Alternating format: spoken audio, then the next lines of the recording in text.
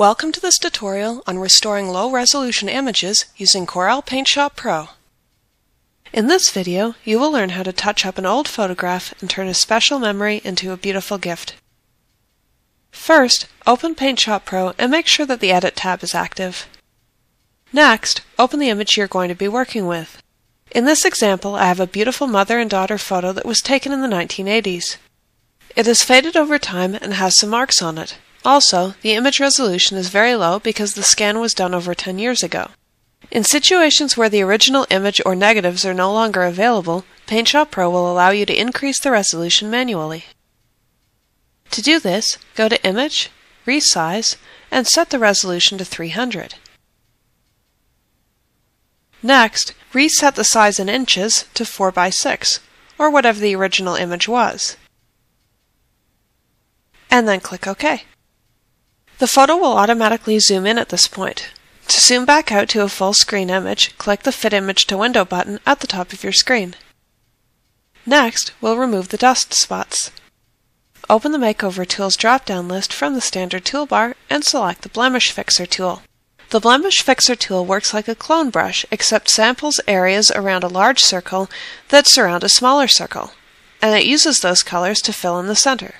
For more accuracy, you can increase or decrease the size of the Blemish Fixer tool in the Interactive Properties bar at the top of your screen.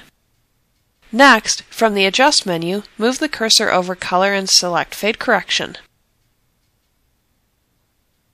In this example, I'll do a fade correction of 50.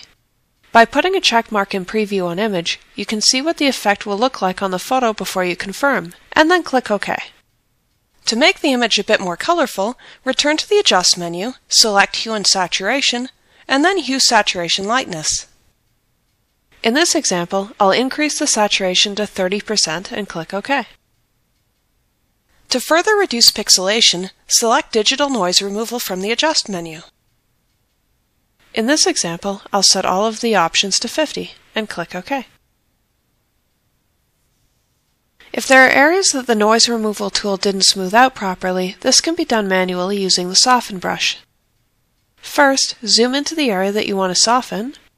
Next, from the standard toolbar, select the Soften brush. This brush is located in the same drop-down list as the Light and Darken tools and the Smudge brush. Last but not least, from the View menu, select Palettes and then Instant Effects. First, I'll start with the Fade Correct High. This adds some detail back after the noise removal that I applied earlier. Next, to give the image a nice warm glow, use the Warm effect. Thank you for watching this tutorial using Corel PaintShop Pro.